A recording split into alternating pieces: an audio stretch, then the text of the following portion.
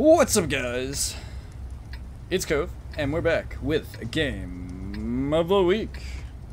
This week we got 2 battles in the 60 TP. We're doing a rare 2-battle video of game of the week. This one is going to be the top damage, and the second one is going to be just the most fun game that I played, and most clutch game that I played all week. By the way, the clutch did not happen for me. It was definitely one of my teammates, but we're still going to put it in there. Because why would you not? So anyway, you might notice some different stuff from the past, such as the reticle and the damage bars at the top of the screen. I'm running a different mod pack than normal, and it forced me to choose some things that I didn't want to choose. So yeah, this is Old School's Pro Mod, and it's supposed to, it did not, lower the in-game graphics to where, like, take out some stuff that you can't take out with just like the graphic settings, right? So that's annoying, but here we are.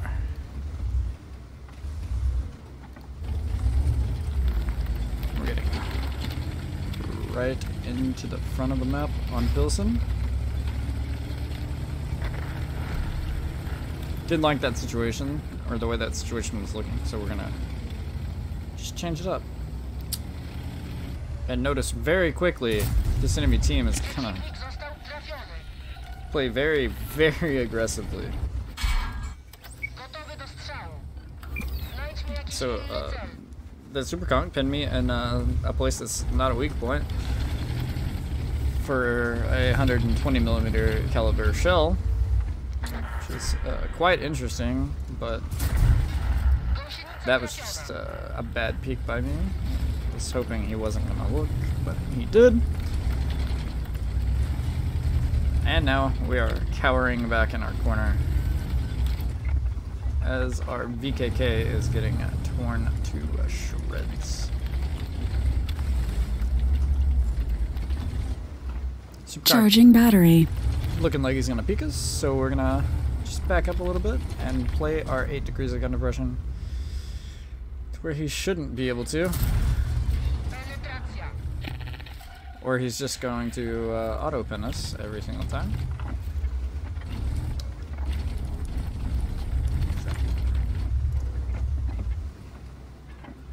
That's always fun. But 2 shots in, 1400 damage. This Kron's playing overly aggressive. This enemy team played really aggressive, and they ended up paying for it, so that's always great. And I'm trying to bait this Kronvong and actually like trying to get a shot into me. I look and see the Super Conk is coming out, and then I look to my left and I see the A4 driving across the open, and I just track him in place. 726 damage, track him in place. 6 TP is a beautiful tank.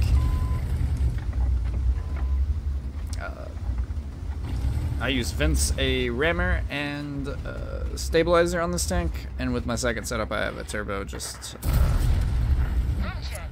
for maps where I don't think where I think the mobility will help me get damage faster than TPMO. I'm just trying to get the 6 TP to miss. He missed too quickly, so now I can just drive out in the open. Put a shell straight into his lower plate for 700 damage. And now we are up to 3500.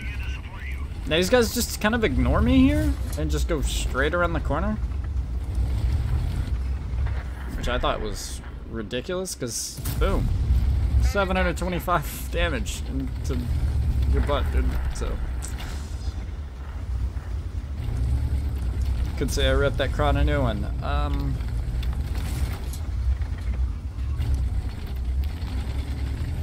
Obviously we want to get that Kron out, but we also see 279E just lurking at the back. Obviously is anonymized. But we also put a big shell into his cupola immediately after he peeks around the corner. So now the Kron takes out our E4. And I'm still thinking about that 279E. I don't want to take the shell from the 279E because if I take the shell from the 279E, the 2 remaining shells from the Kron can kill me. So I'm just waiting on this 279E to make a mistake. And he was, and I didn't have time to punish it. Because I was changing over to a heat round.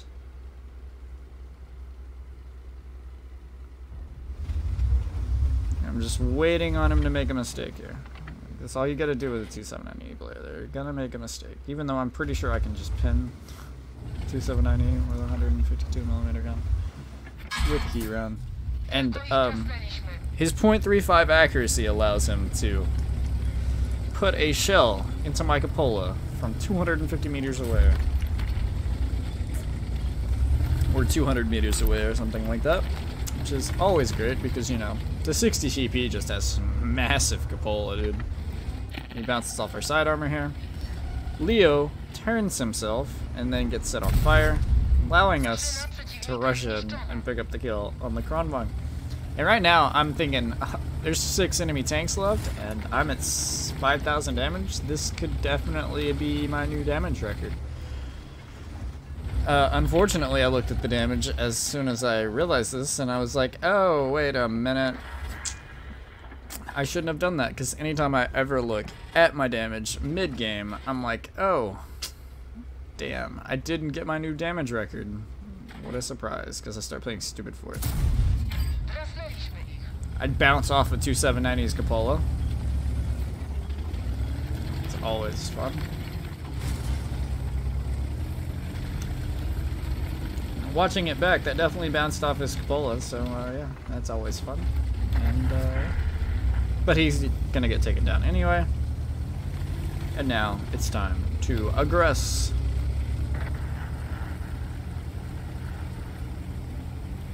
Now with 4 tanks on the enemy team still alive. Got a Leo in the back. Got a Leo on the rubble pile over here. This Leo on the rubber pile is not going to be looking at us, so we're going to be able to, boom, put a shot right into his behind. He's also going to get taken out by the Rhinoceronte, I believe. Did like nothing all game and started just stealing kills at the end. Which is always fun, as you would expect from somebody who went 0 line in a Rhino. I'm going to take a shell from the E3. It's fine. He's not going to reload in time before I get up there, even without a turbo. But he's also going to help my reload. However, it's not going to do anything for me because I'm spotting him and he's just going to die. So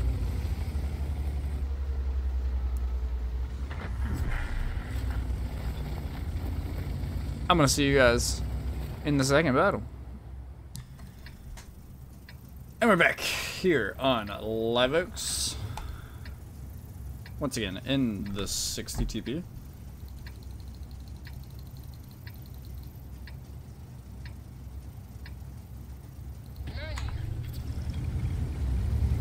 This time we're against tier 8s. Wasn't paying attention to the fact that there were tier 8s in this game. I gotta be honest, I didn't realize. I did, however, know that there were tier 9s in this game, because I looked over and saw play on my friends list, so.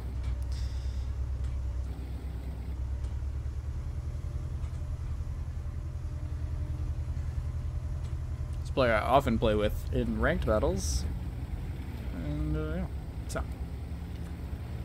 Anyway, we're gonna go city on Live Oaks here, because we don't have a Kronvang, and I didn't want to go south. For no other reason than that. I was also kind of half expecting the IS-4 to go towards the city, considering I've never heard of his clan. And it's an IS-4 on Live Oaks. But instead we see the Kronvang going into the city. So I'm just gonna start the way I normally do in the city, which is kind of like not going all the way to the corner and kind of cutting in right here. And it's immediately going to work out for me. And you'll see why here in just a moment. As what are you doing, sir?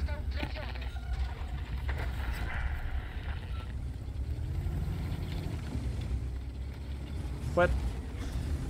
Well, anyway, now that he's vanquished, we can kind of just get a little bit more aggressive in the city. I'm going to go up here, make sure. And I noticed the M3Y is kind of like driving out into the open sideways. I was like, oh, he's not getting punished, so this is probably pretty safe, and we're just going to push on through. And then that grill makes it all the way through, and I'm definitely thinking to myself, I'm just going for it. Straight up going for it. Now, all of these, well, there's these 2 games, and there was a 3rd and a 4th that were all over 5k damage, or not this one, but this one's just a really good game. But I had like 4 or 5 games in a row where I was doing 4.5 to 5k damage, and they were all like back to back to back. And then if I wasn't doing 4 or 5k damage after that, it was 3.5 to. I was averaging 3.5k damage a game for 15 games or so. So there's a couple zeros in there, but not a lot. So we look at the minimap real quick after we've already made it through all the forest. We realize we're up on HP, and we're just gonna drive back towards the cap circle.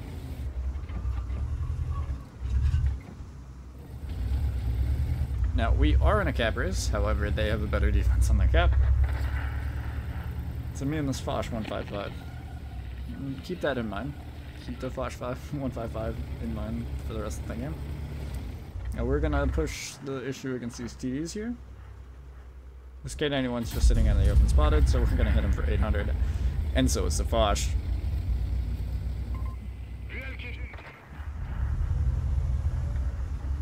Could imagine coming around a corner and getting clapped 1-2 by a Foch 155 and a CTP. That Foch is now going to be on reload, so we're going to start rushing back towards the cap. Me, the Foch, and the T95 are all going to start pushing towards the cap.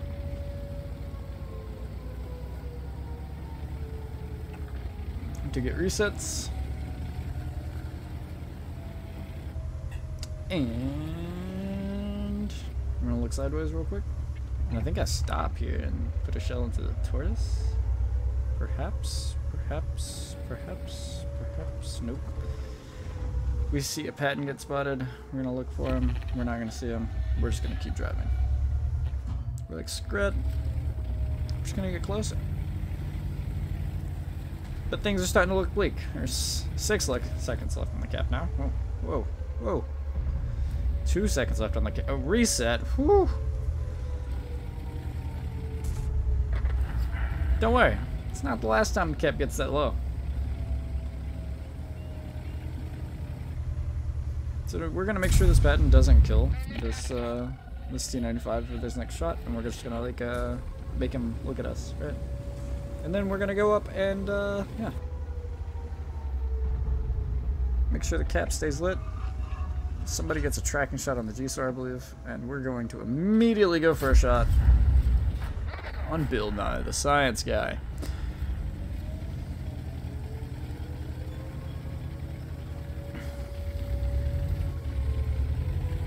And now we have every advantage in this game. You're not going to come up and shoot my Foch. I'm just going to kill you, sir.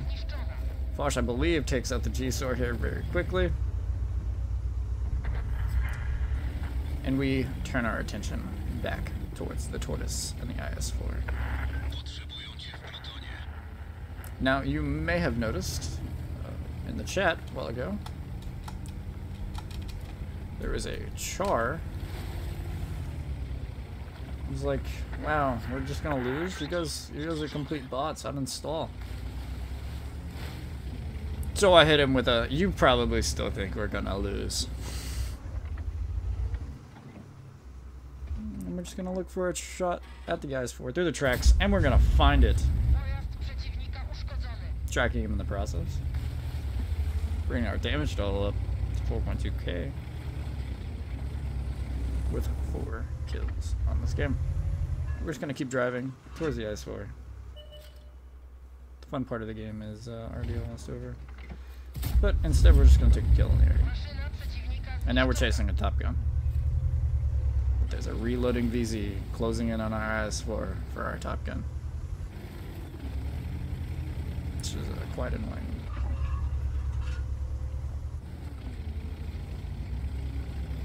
Because I know for a fact I'm not going to be able to get there, so we're really just kind of hoping the VZ bounces one. Will the VZ bounce one?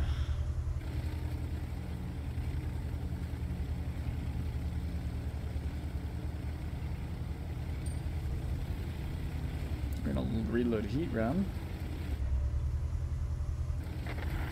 And he didn't.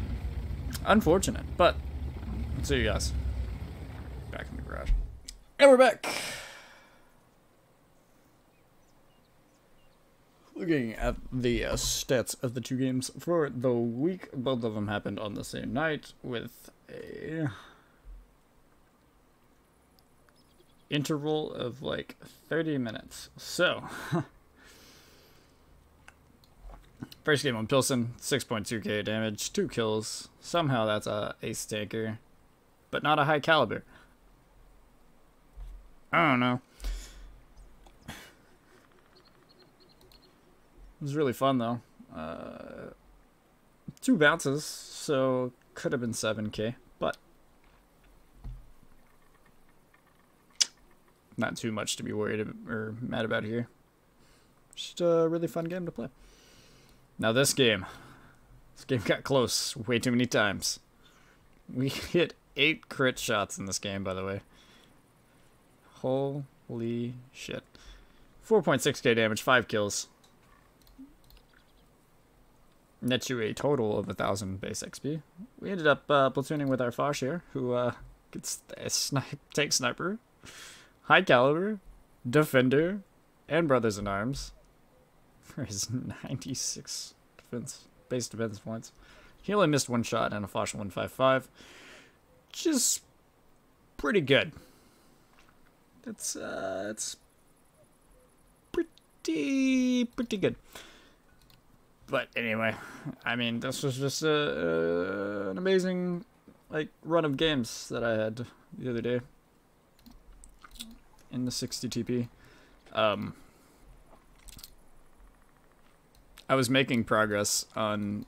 I was up to like 81%, and I had 2 bad games in a row, and now I'm at 78%. So yeah, always super fun when that happens. But yeah.